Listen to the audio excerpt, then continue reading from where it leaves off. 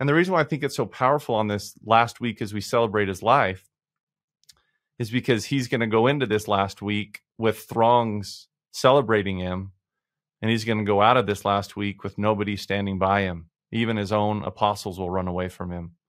Listen to what Elder Holland said about this. Quote, "A very great multitude thronged to meet him, saying, Hosanna to the Son of David. Blessed is he that come in the name of the Lord." And then at the end of the week, Elder Holland says, "Where were all those people now? Can one lose that many friends in 7 days?" And I think one of the reasons why is because people imagine Jesus, or they want him to be one thing, but he turns out to not be what they want him to be. For example, on the first week, one of the very first things Jesus does is he cleanses the temple. And Jesus could have come into Jerusalem, gone over to the Antonia fortress and wiped out the Romans. And he doesn't do that. The very first thing he does is he cleanses the temple. And it shows that Jesus, he's not going to be the kind of Messiah that the people necessarily wanted him to be. He's going to be the kind of Messiah that his Father told him to be. He's here to cleanse hearts, not to cleanse Romans out of the city. He's here to make God's house a holy house, not to make our houses perfectly comfortable. And I think this is really important for us as we reflect on who Jesus is around Easter, is again, we say, who is he to me? Who is this?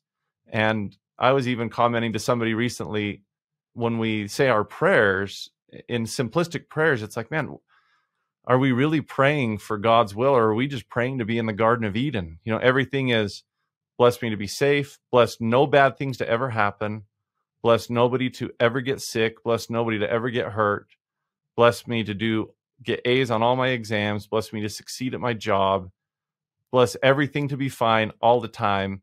Like even my own kid, when they say their prayers, I think the phrase, bless that we can all be happy and all be safe, is said about 100 times per prayer. And it makes me wonder, where I'm like, the point of life isn't to be back in Eden. The point of life is to learn to be celestial.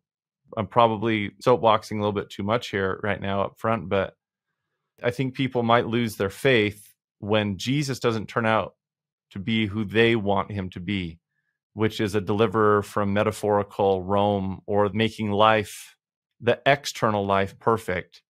And what he wants to do is make our internal life holy through his holiness. I think as we progress in our own spirituality and really coming into Christ and really hearing his voice, our prayers go from make everything in my life perfect to help me internally to become more holy, help me to become more like thee, help to change my heart, help to mold my character, help not deliver me from the difficulties of life, but deliver me from sin. We shift from this is everything I want to what is it that you want for me?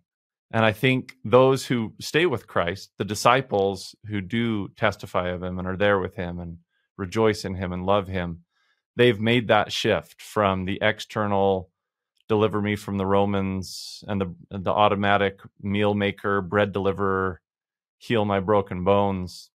They've had an experience with the Lord where he's healed their hearts and changed their lives and made them more godlike people, that they can therefore testify of his divine grace and of his divine sonship, not just as an external miracle worker.